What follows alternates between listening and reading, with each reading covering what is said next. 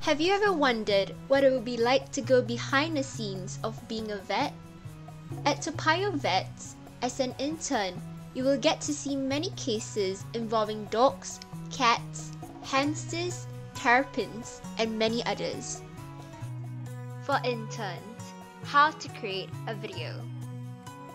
As part of your internship, you would be required to produce a video on some of the cases you see. This will be a guide for you to systematically create your veterinary education video. Here's a summary of what we are going to cover. The example is a hamster with skin growth.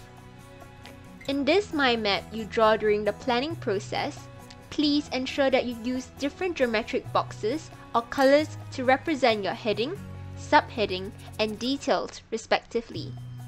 This is the format your final script should follow. A column should be dedicated to your narration and the other, the footage taken. Here is an example of the narration of my case study.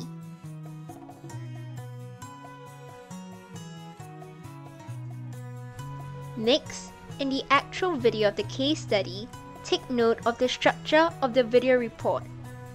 Ensure that there is a hook, an overview of the problem, the diagnosis, and treatment. Does your hamster have any strange looking lumps or bumps? It could possibly be a benign cyst, infection, a skin reaction, or even cancer. 13th June 2018. This hamster is a 2-year-old winter white male with a 3mm skin lump on its armpit. The diagnosis is skin growth by physical examination, possibly a tumor or wart. It may be caused by viruses or old age due to a weakened immune system.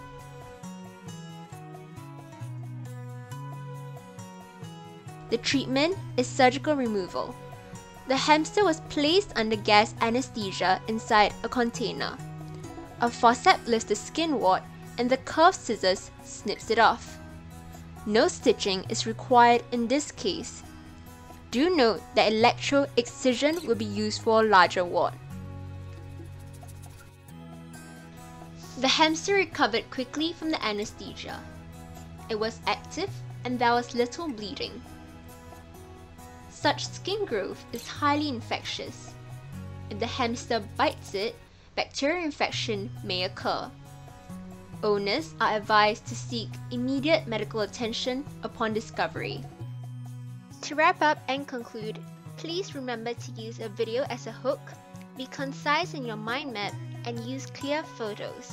Do avoid gory scenes as YouTube may block the video. That's the end.